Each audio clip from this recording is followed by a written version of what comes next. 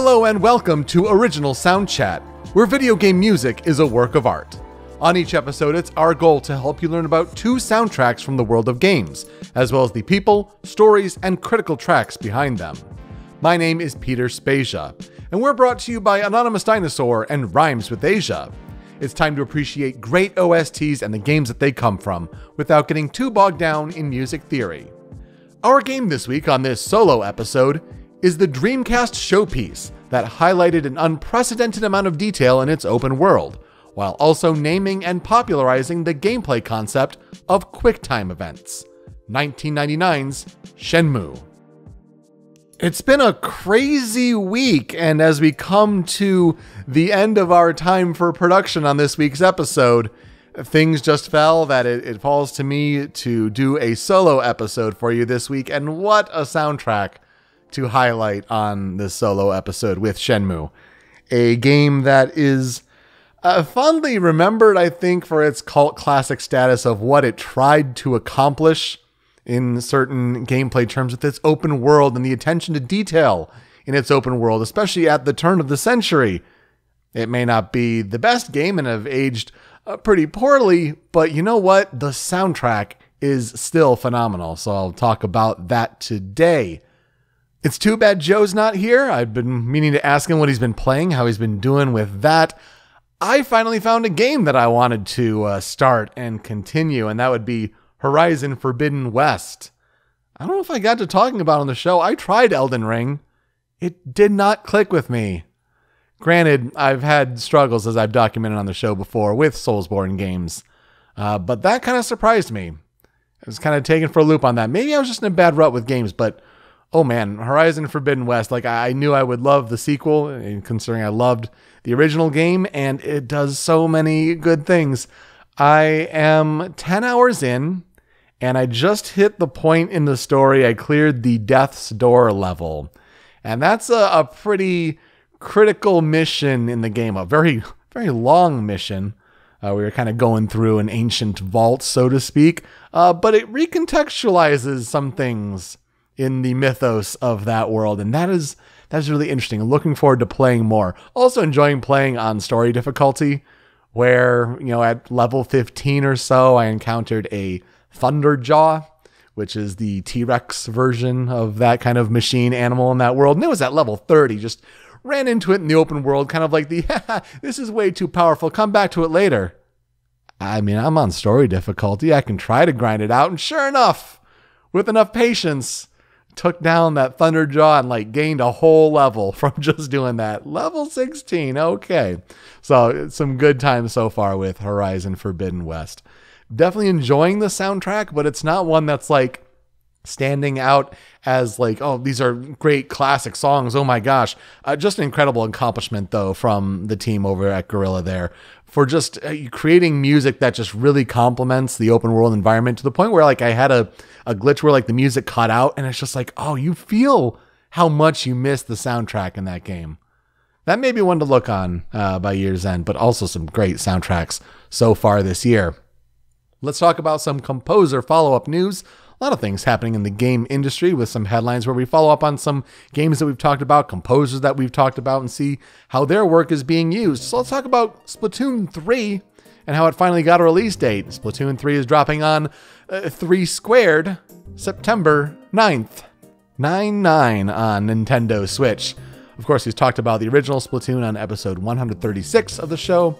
Wouldn't be surprised if we saw some more music from Toru Minegishi there. Also, BBC Proms is a thing that over here in the United States we're not really aware of, but it is an annual music festival that's held in England, and this year they are hosting Gaming Prom from 8-bit to Infinity, which is the first video game music concert in this Proms series, and that will be held on Monday, August 1st at the Royal Albert Hall. And it'll feature a new arrangement of music from Battlefield 2042, as originally composed by Hildur Guðnadóttir and Sam Slater. It'll be performed by the Royal Philharmonic Orchestra, as you might expect over there in England. Also, music from Dear Esther, composed by Jessica Curry, will also feature, as well as themes from Kingdom Hearts and Shadow of the Colossus. I feel like once you start having all these video game music concerts that pull different game music all together, we've highlighted a few of those on the show before, and it's great to see video game music being recognized in a series such as Proms. Persona Super Live P-Sound Wish 2022 takes place on October 8th and 9th. This is the Persona music concert that takes place in Japan, and Persona, even a bigger thing in Japan than it is in the rest of the world, and Persona music especially. In fact, it's usually Persona music concerts where the next Persona games get announced. I mean, you can even go back in years past, like it's usually at the end of the shows where like they'll show trailers for the big games coming up, whether it's the dancing spin-offs or even Persona 5 itself. So that could be something exciting to look forward to, especially when I think it's the 25th anniversary of Persona. So yeah, pretty big deal there. Or at least it was? Yeah, no, 1996 was that. So we just passed the 25th anniversary, but they're still rolling on and celebrating with COVID. It's going to be a big deal. Keep an eye on early October. Hopefully some more Persona news coming out there. Monster Prom 3 Monster Road Trip has a free demo out now. We talked about Monster Prom in episode 69, so hey, that's a nice little surprise. I guess the game's coming out soon, but hey, free demo out now on Steam. And to wrap things up, Ace Attorney is having a 20th anniversary concert this week on May 7th. And we've talked about games from the Gyakuten Saiban mainline series, episode 11, 35, and 168 most recently, with talking about games 1, 6, and 3 in the original Phoenix Wright Ace Attorney main sort of sextet of games there. So let's talk about the game that I am covering this week, and that would be Shenmue. Shenmue Isho Yokosuka, released on December 29th, 1999 in Japan on Sega Dreamcast. We have not covered too many Sega Dreamcast games. I think the only one we've really covered, well, there was Sonic Adventure 2, there was Marvel vs. Capcom 2, but there have not been too many others. But yes, Shenmue launched in North America on November 8th, 2000, and then Europe on December 1st, 2000. It was developed by Sega AM2 and published by Sega. Shenmue is a third-person, open-world action-adventure game. The environmental detail in the open world was considered unprecedented at the time, with numerous interactive objects, a day and night system, variable weather effects, non-player characters with daily schedules, and various minigames. A lot of those may seem commonplace now in open world games, but you honestly compare it back to when we were talking about The Legend of Zelda Ocarina of Time, that kind of broached the idea of the open world onto the gaming space. And wow, even then, like, you see how far open worlds kind of went from that game to Shenmue, and Shenmue kind of really laid the foundation for how we know as open worlds today. I mean, even a year later, Grand Theft Auto 3, I mean, that would kind of really blow things up as, you know, the sandbox that you can fully interact with. But Shenmue was a pretty big deal at the time for having all this attention to detail in their environments. You could encounter enemies in the open world, and this would involve brawler battles, which are similar to a 3D fighting game like Virtua Fighter. And that makes sense because Sega AM2 is the team that was known for developing Virtua Fighter, so kind of bringing that fighting engine over. But Shenmue is famous for naming and popularizing the QuickTime event, which, if you do not know the term, it's a button press that is generally prompted during a cinematic cutscene that needs to be acted upon quickly and correctly as a way to inject the player into the game's movie. So, the plot of Shenmue, and that movie, so to speak, in Yokosuka, Japan, 1986, teenage martial artist Ryo Hazuki returns to his family dojo to witness a confrontation between his father, Iwao, and a Chinese man named Lan Di. Lan Di easily incapacitates Ryo, and threatens to kill him unless Iwao gives him a mysterious stone artifact known as the Dragon Mirror. Iwao tells him the mirror is buried under the cherry blossom tree outside. As his men recover the mirror, Lan Di mentions a man he claims Iwao killed in China. He delivers a finishing blow, and Iwao dies in Ryo's arms. Swearing revenge on Lan Di, but not knowing what his name is, Ryo begins his investigation by asking locals about what they witnessed, and taking a job as a forklift driver down by the local harbor. So what is the secret of the Dragon Mirror? What happens when a local gang kidnaps Ryo's school friend Nozomi? And can Ryo get his revenge on Lan Di? This is where I would ask Joe, "Hey Joe, what are our experiences with Shenmue?" But he's not here, so what are my experiences with Shenmue? Obviously heard of the name, heard different things about it, seen different things about it, famous for the QuickTime events, of course. Things like forklift driving, meme status there, right? Familiar with Ryo as a character, how he kind of pops up in different things. Like, I think he's in one of the Sonic and Sega All-Star Racing games, if I'm not mistaken. It was like a kind of later edition. Maybe it was in the All-Stars Racing Transforms. Don't quote me on that. I'm just kind of pulling from the recesses of my memory there. But I've never played Shenmue. And it's one of those things, like, I've always heard that, like, the game hasn't aged too well. And from what Joe's kind of told me about his experience with Shenmue, it's like, yeah, it's not great, at least by today's standards. As if you look back at the time, it's like, whoa, that's impressive what they're trying to do. But again, yeah, the gameplay does not hold up. But it held up enough to, have a sequel, and then people wanting a third game to kind of round out the trilogy for years and years. And then there's a whole story with that we'll get to. But yeah, Shenmue, a notable game franchise, but definitely one that was kind of stuck in the Dreamcast era and never moved forward until late in the 2010s. So developing Shenmue, it brings its own interesting stories about, because after developing several successful Sega arcade games, including 1985's Hang On, 1986's Outrun, and 1993's Virtua Fighter, director Yu Suzuki wanted to create a longer experience and conceived Shenmue as a multi-part epic. It would be starting in 1996 that Sega AM2 began work on a role-playing game for the Sega Saturn set in the Virtua Fighter world, titled Virtua Fighter RPG: Akira's Story. Well, development on this moved to the Dreamcast in 1997, and then to better market this game as a Dreamcast killer app, the Virtua Fighter connection was dropped entirely, and Suzuki announced that this would be under a working title, Project Berkeley. Sega even announced that this game was so unique that it belonged to a new genre that it termed Full Reactive Eyes Entertainment, or FREE.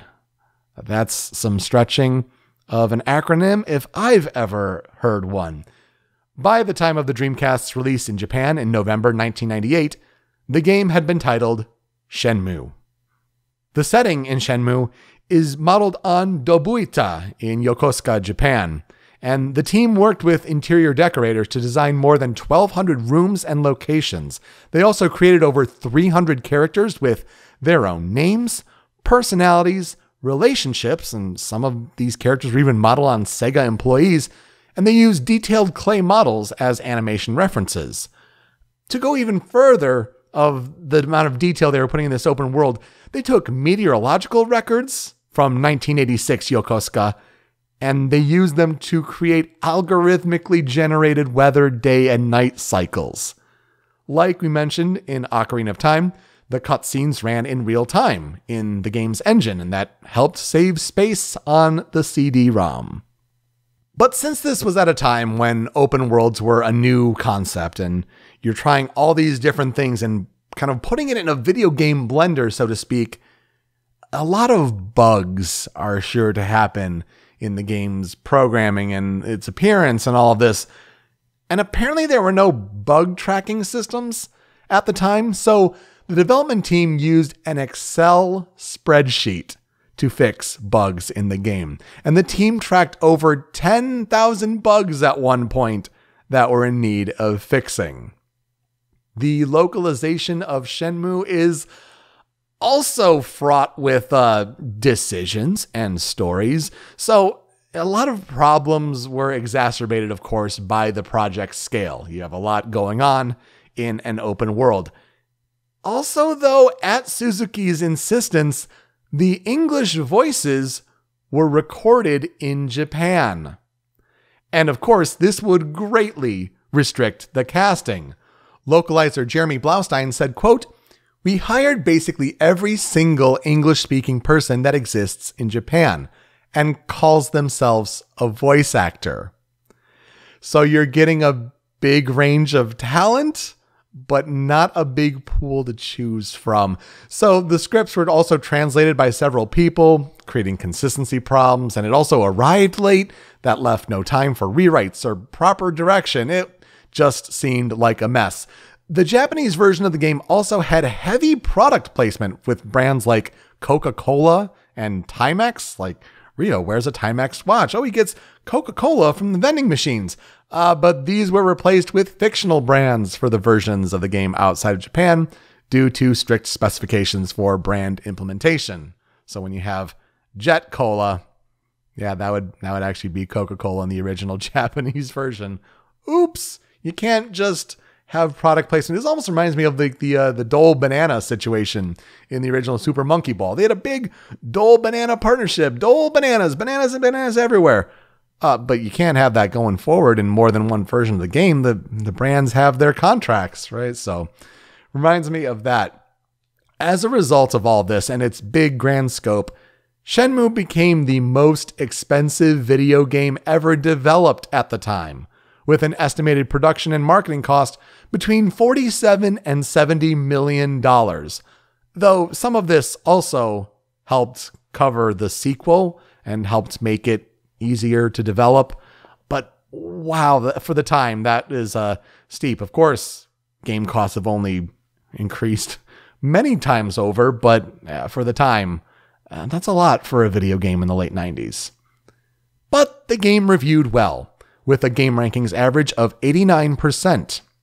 It received positive reviews for its graphics, soundtrack, and ambition, though there were plenty of criticisms for its invisible walls, abundance of cutscenes, English voice acting, and the slow pace and mundane detail of the open world design, with the inability to progress without waiting for scheduled events. People weren't really used to this kind of game design, and it showed at the time. A lot of people reflect on it and kind of say, like, it was a game with great ideas and it expands what video games can be to tell human stories, but people found it to be ultimately uninteresting. And despite sales of 1.2 million copies, Shenmue did not recoup its development cost, its high development cost, and it was considered a commercial failure.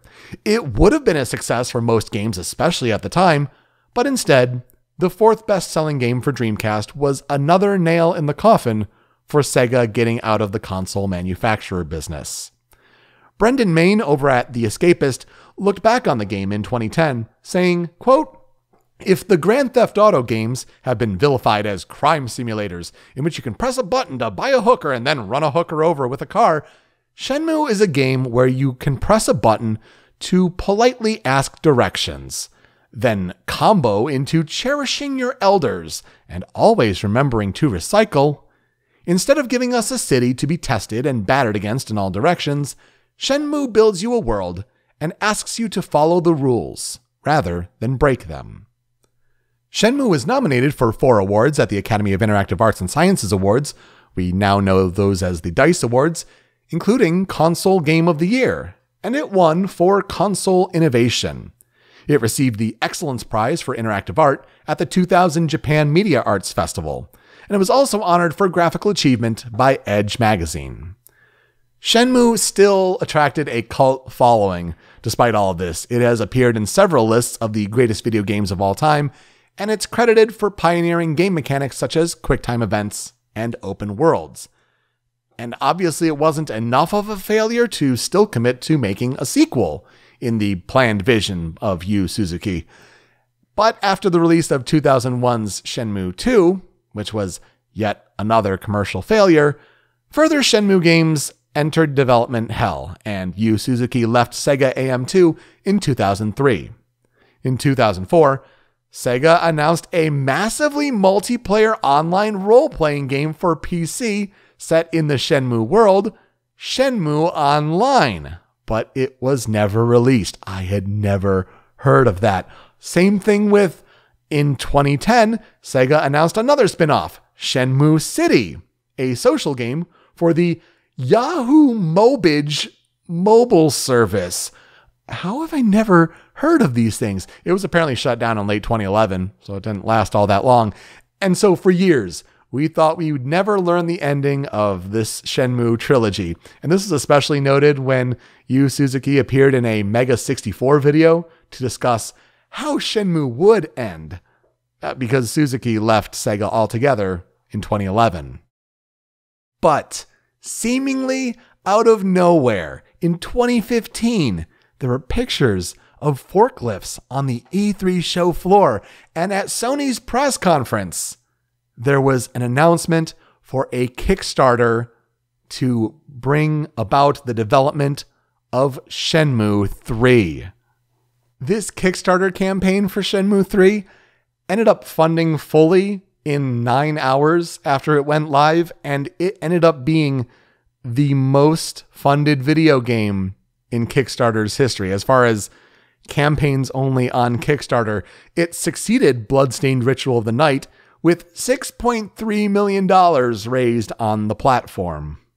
Apparently, Sega tried to remake the first two Shenmue games, and this was canceled in 2017, but in 2018, Sega released high-definition remastered ports of Shenmue and Shenmue 2 for PS4, Xbox One, and PC. Yu Suzuki would then develop Shenmue 3 independently, and it would be released for PlayStation 4 and PC in 2019. Two admittedly mixed results, but you know what? At least we got the game. And then this year, there's an anime adaptation of Shenmue. That's out of nowhere. I was watching Adult Swim the other day and like, oh, Shenmue, the animation, like that's a thing? That's a thing. So very strange there. When we talk about the soundtrack for Shenmue, I feel like we have to talk about one Takenobu Mitsuyoshi. Takenobu Mitsuyoshi was born on Christmas, December 25th, 1967, in Fukuoka Prefecture in Japan. He is blood type O. Don't come across many blood type O's when Japanese musicians are giving their blood type away just so readily. But he graduated in 1990 with a degree in economics from Tohoku Gakuen University, but then started working on music at Sega.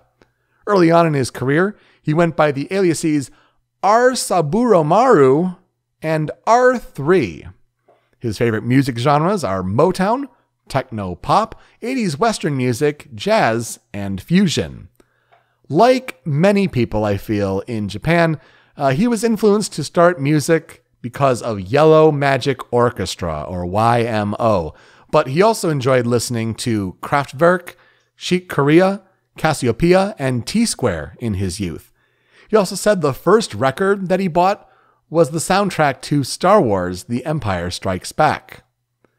When he comes up with his melodies, he says, quote, "I feel that a melody must be something that you can sing. Idealistically, a melody should be something people can hum after listening to it once. So basically, when I make my melodies, I sing. Since I cannot sing at my office, I hum in a little voice." I think that's adorable. He's been trying to produce dinner shows with music lately, as far as what he's doing these days, but he's had the need to postpone them because of, COVID and how it's still going on everywhere, but especially in Japan. He loves tonkatsu ramen, beer, and watching professional baseball. And his favorite video game series, at least in an early 2000s interview, was the Resident Evil series. Takenobu Mitsuyoshi is most well known, and as far as if you know video game music, he composed and sang the music to Daytona, USA.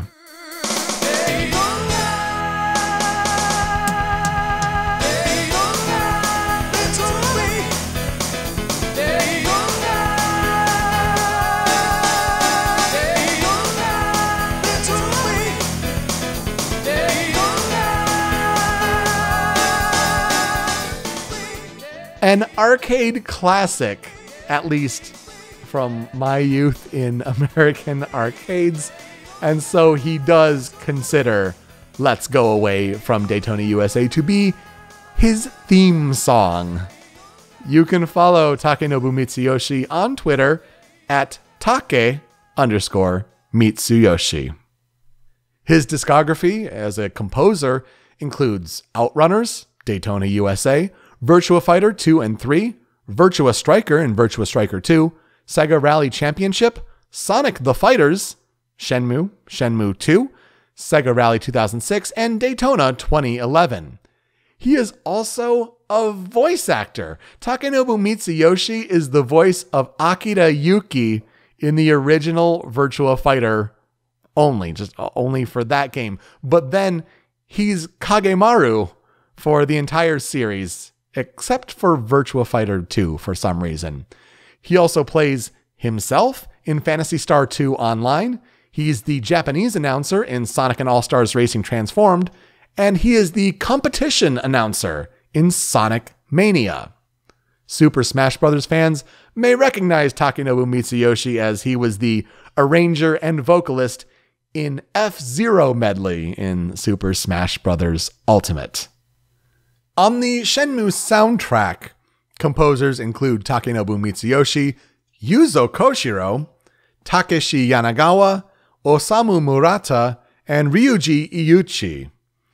Shenmue was the first time that Mitsuyoshi worked with several other composers, but Mitsuyoshi was also the only one of those who had visited China, which would be important for the game's plot and also would inspire the game's musical influences, as the first game was set in Japan, but we would go to Hong Kong for its sequel, and then ideally, at the time it was planned that it would go to mainland China for the finale, to take down Lan Di. It was interesting to find an interview where Mitsuyoshi was reflecting on his work on Shenmue, the interview was done in the early 2000s, so it really hit. And so he's had this quote, which I just found really interesting. It's a long one, but bear with me. Quote, "With music for arcade games, the objective was to have people in arcades notice the game, and the music was made with that in mind, focusing on impact and how catchy you can make it, and to bring the player who threw in the coin into the game as soon as possible. But with Shenmue, it was quite the opposite. I had to focus on music which the players would hardly notice, but would have some emotional effect. Concerning the tone and pitch of the music, the setting being in Yokosuka, I had to minimize the Chinese taste and have the players feel Yokosuka, or the present day of Japan, as much as possible. On top of that, it was Yu Suzuki who made the final judgments on the music, and the ones that I made with freedom weeded out. Only the music which match with Yu Suzuki's image of Shenmue were kept. Also, there were restrictions on the hardware. There are many songs which I wanted to make with better quality, but had to give up due to the hardware spec." And so this is ultimately a question of him being asked, like, how much freedom did you feel like you had with the music? And so he's like, well, I feel like I had some, but ultimately because of Suzuki's final word, probably I didn't really have as much as I thought. And the team ended up making like around 300 pieces of music for Shenmue, with about 200 making the final cut. Mitsuyoshi made about 20 of these, so you can just tell like the volume of like incidental music tracks made by this large team.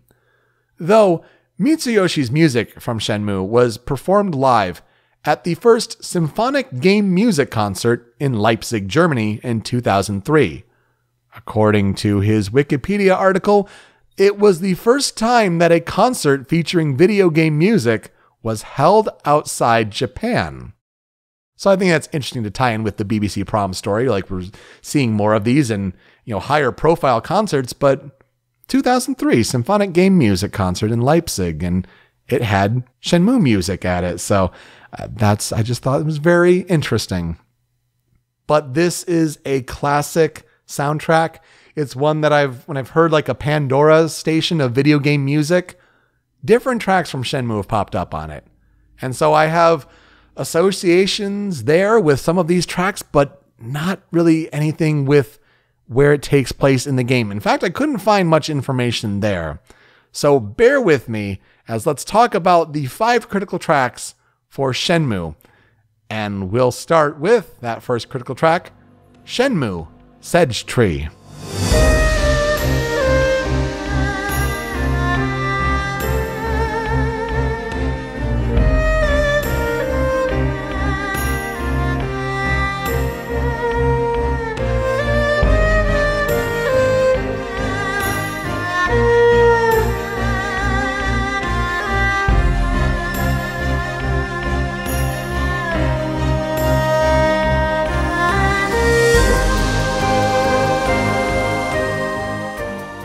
I feel like if there is a track from Shenmue, it has to be this one. This obviously it's titled Shenmue, but this is the main theme of the game as far as I could tell. And it's the melody I certainly recognize as being immediately Shenmue. I mean, for the piece to open up and it's this, kind of dark, brooding piano, but it's really when the clip comes in here and it's this Japanese stringed instrument that is just gorgeous. I'm amazed by the music quality here for, late 90s, early 2000s. And it just sounds so remarkable with the piano coming in and then the strings. I mean, just a gorgeous, beautiful piece for Shenmue. And again, I wish I could find more information about where these tracks play. Like, is this the opening movie? Is this like the title screen? From what I could tell, it doesn't seem to be the beginning of the game, but as far as I could tell, a very important piece and one that just as far as my cursory video game music knowledge goes, this is like, yep, this is the one for Shenmue. And what do you know? It's titled Shenmue. So there you go. And it's composed by Takenobu Mitsuyoshi. So unfortunately, the only track here on the Critical 5 and Cutting Room Floor done by him, kind of picked the tracks first and then kind of went back and see who did what. But you know what? For a piece that Mitsuyoshi did, this sure is an amazing one. And I would imagine one that definitely gets included in Shenmue music compilations in video game music concerts. But if it's not that track, this track has to be considered in a Shenmue music medley of sorts. And this is another famous one from this game, number 2 on the Critical 5. This is Shenhua, Sedge Flower.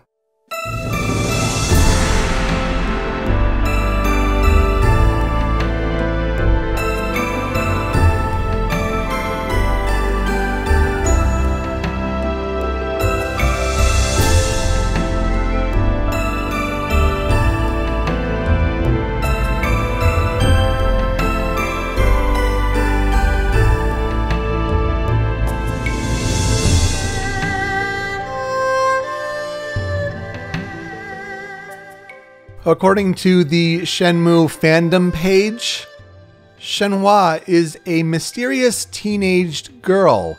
She is named after the flower of the Shenmue tree located outside of her house. She's the girl with the pigtails and the yellow hat that you see on the box art. And yeah, looking at this picture of her from her interpretation in Shenmue 3, I'm like, oh, this character. I know this character. Okay, this is Shenhua? Okay. All right, so a theme to represent her. Did not know going into this that the Shenmue tree is what gave the game its name with cherry blossoms and all. Okay, that makes sense. This is another track where, yeah, this is unabashedly Shenmue. And it's this da-da-da-da, da-da-da-da. Like, oh, just a gorgeous, full sound of these instruments playing and just fantastic and beautiful. And wow, I feel like between these two themes, like you could just say, yep, pack it in. This is all you need to know about Shenmue's soundtrack. Of course, there's more to that, but we'll get to that shortly. But yeah, just wow, Shenmue and Shenhua, that's it. Those are the main ones. Thank you. Pack it up. But let's also then move on to number 3 and continue our musical exploration of the Critical 5 tracks for Shenmue. And this one's a pretty emotionally heavy one, I would say. This one here is Nozomi's Confession.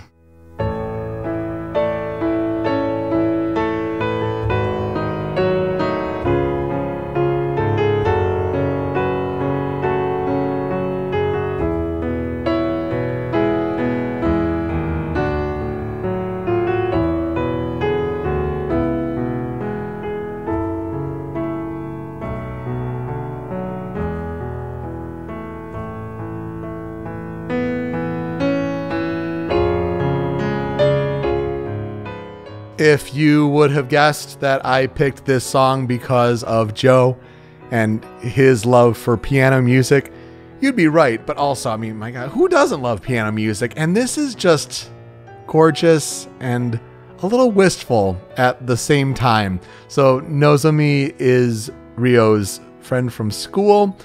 And from what I could gather in the comments on YouTube, there is an unrequited love between Nozomi and Ryo where, she sure has feelings for him and Ryo she's a friend. And so people in the comments noted that this is the, quote, friend zone national anthem. Poor Nozomi. Whereas Shenhua is composed by Ryuji Iuchi, this track is composed by Osamu Murata. And it's also noted as like an OST version in certain titlings of this, because there's like a Nozomi and Ryo song that has different instrumentation, but this one seems to be the one that fans know and appreciate more. And it's, again, the piano recording is just really nice and just gorgeous, and wow, it stuck out. And I feel like when you're talking about the relationship between two pretty major characters, especially when Nozomi gets kidnapped by this gang and Ryo's got to save her. It's an important theme, I feel like, in this game, and one that stood out. Again, there were many tracks where it's like, oh, I've heard this before, probably from that Pandora video game music station, but, this is a nice one. The next track on the Critical 5 for Shenmue, let's take things up a notch. This is Earth and Sea.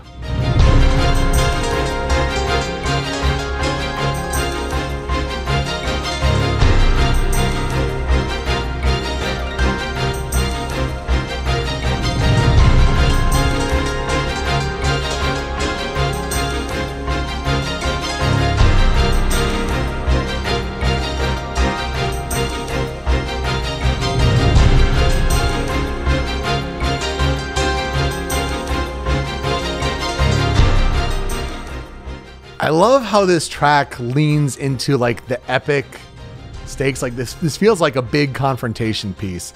And granted, I feel like also you get a little bit more of like the sense of MIDIs at play here. And maybe this is some of the limitations of the hardware that Mitsuyoshi was talking about. Even though this piece was composed by Ryuji Iuchi, this feels like an endgame fight. And people in the comments were talking about a 70-man fight? That seems excessive. But also just the feeling of stakes here and the epic nature of it. I love a lot of the Japanese instruments are just at least well represented here. It really gives you a good sense of the environment that Shenmue takes place in. And it's different than a lot of the tracks that you'll hear on this soundtrack, at least. And that's something I think also to note. When I'm reading in this research about like, we ended up with like 200 tracks in Shenmue, and I'm like, where is this on the original soundtrack? Because you only have so many there. And it makes me wonder, like, maybe the selection for tracks for the OST was limited here. And that's kind of what I went based off of. You'd think that it's an important representation of the game's music. But it sure sounds like when you're talking about a big open world, there are a lot of places for other music tracks to come in. And maybe it's like, where's the regular battle theme? When, Ryo's encountering someone on the streets of Yokosuka. Not too sure. It didn't seem to come across. So maybe that's my lack of experience with the game coming in. But I feel like these were at least good selections for what was on the OST. And we'll wrap things up with a nice vocal piece. Number 5 on the Critical 5 for Shenmue. This is Wish. I wish you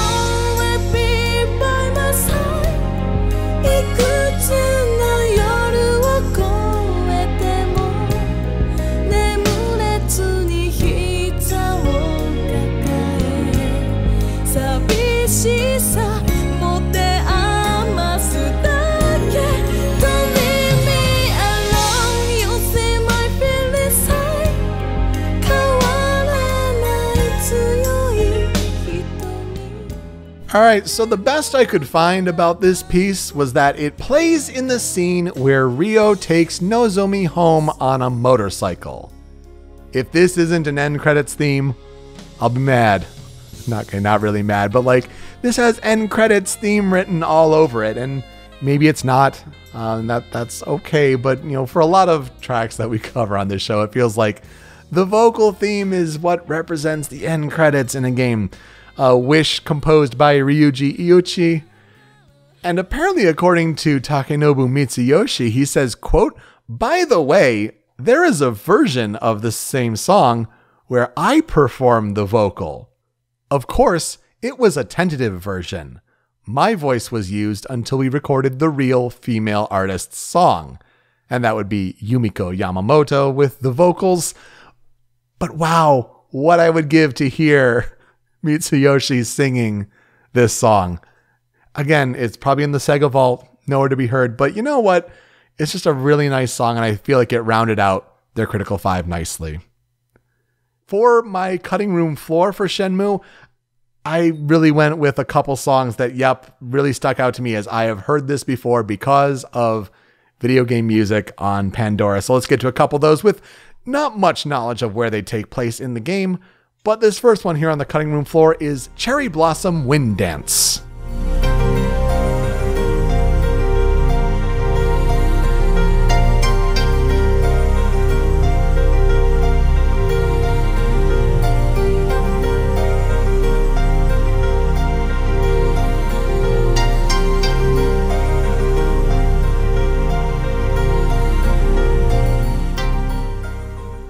Gorgeous environmental piece with this one, and when the Shenmue tree is a cherry blossom tree, I feel like that's a big importance there. Again, could not tell you where it takes place in the game, but that feels pretty important. But just, gorgeous atmosphere, the piano going in, these plucked strings.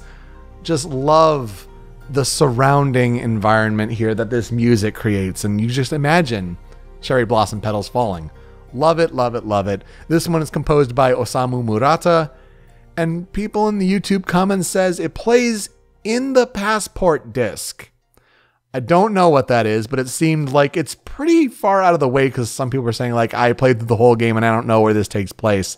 But wow, this is one where like, oh, I've absolutely heard this one before. A little surprising then that it's not a prominent piece, even though it's on the OST. It's confusing. People were also saying that, quote, Breezewax sampled this song on Winter Children. I'm gonna guess he's either a rapper or some music artist, but you know what? If you're gonna take a video game music track that people may not know of, you can definitely do worse than this one here, Cherry Blossom Wind Dance. And then the other one that stood out to me on the soundtrack, but deserving of the cutting room floor here, this one here is To Fly Vacantly Like an Eagle.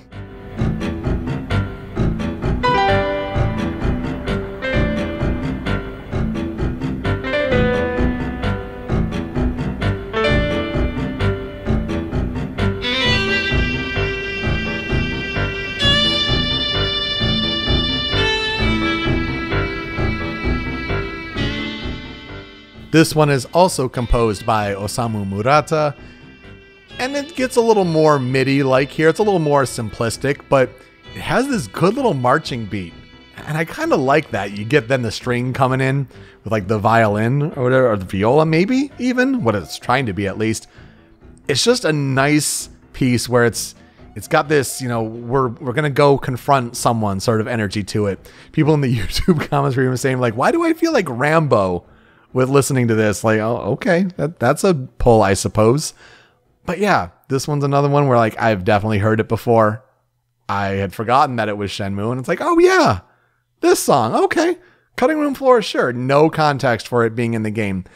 And maybe that's what I'll never forget about this game, is hearing a lot of these tracks and really appreciating like, this soundtrack's great, but I have zero experience with the game. I wish Joe were here. Sorry I had to turn this into a solo episode this week, because it sounds like he's at least experienced Shenmue before. Maybe not positively, but maybe you could give some more context as far as the games or the characters. 'Cause I didn't know who Shenhua was before that. I didn't even know that Shenmue was the tree, okay? So a lot to learn, certainly, when I do research on games that I have not played for this show. But you know what? It feels like I learn a lot and just learn more as a result, of course, with that. And then hopefully that gets passed on to you. And hopefully you've learned some beginner's knowledge about Shenmue and its soundtrack. And that will do it for us this week on Original Soundchat. You can find me on Twitter at PeteSpeakeasy. Joe DeVader, my co-host, will be back next week. You can find him on Twitter at StringPixel. The video version of the show is on the Rhymes with Asia YouTube channel, but it's that MP3 podcast version that you want, and that's hosted by Anonymous Dinosaur at anondino.squarespace.com. That's where Joe's other podcast, Smasherpieces, is hosted. And you can find Smasherpieces and Original Soundchat wherever you get your podcasts. Apple Podcasts, Google Podcasts, even on Spotify. We have a podcast feed of episodes on Spotify, but we also have a video game music playlist.